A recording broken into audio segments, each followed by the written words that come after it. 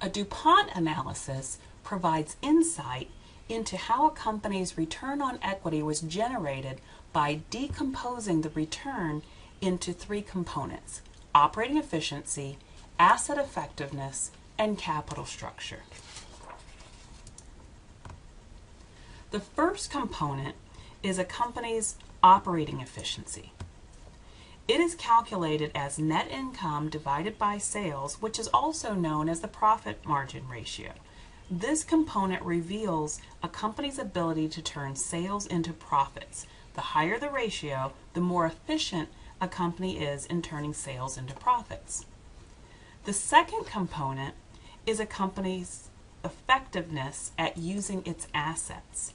It is calculated as sales divided by assets. This ratio is commonly known as the asset turnover ratio. It measures the ability of a company to generate sales from its asset base.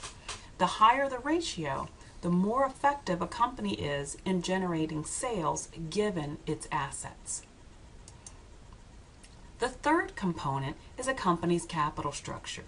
For this analysis, it is calculated as assets divided by equity. This ratio is similar to the total debt to assets and debt to equity ratios in that it measures how a company has generated its assets. The higher the ratio, the more a company is financing its assets with debt rather than equity. So a higher ratio means more financial leverage and a riskier capital structure.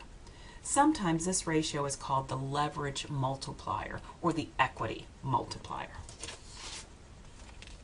So let's take a look at the DuPont analysis for Best Buy.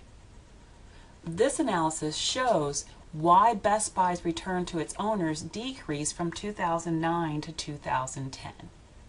So if you look at the top is 2010 and at the bottom is 2009, and so you see that the profitability ratio has gone down. We knew that already. Total asset turnover has gone up, but the assets to equity ratio has gone down.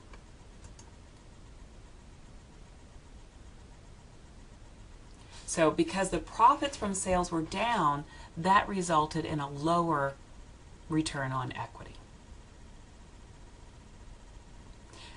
But I would also say that the change in the capital structure is lowering the return on equity as well.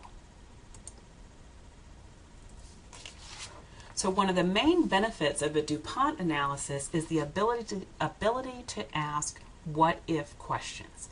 This slide presents two what-if questions. For example, what if Best Buy was able to squeeze out some more profit on each dollar of sales? How would that affect the return to owners? Alternatively, what if the market for electronics took a significant downturn and Best Buy was only able to generate sales of 1.5 times their assets on hand? Would that significantly affect the return to investors? So let's take these questions one at a time. So if Best Buy was able to squeeze out another 2 cents of profit on each dollar of sales, how would that affect the return to owners? Well, that means that the 2010 return would increase to 0.31, the return on equity, because, let's go back and look at our numbers. That's because the profit margin would go from 2.5 cents or 2.5% to 4.5%, everything else staying the same.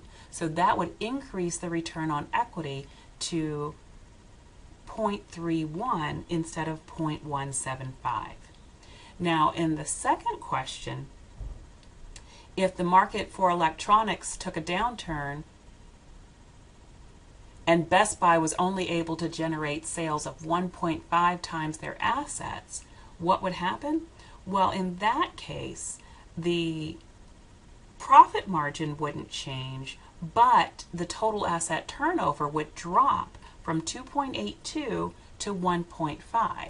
And so that would make the return on equity drop to 0.093 instead of 0.175.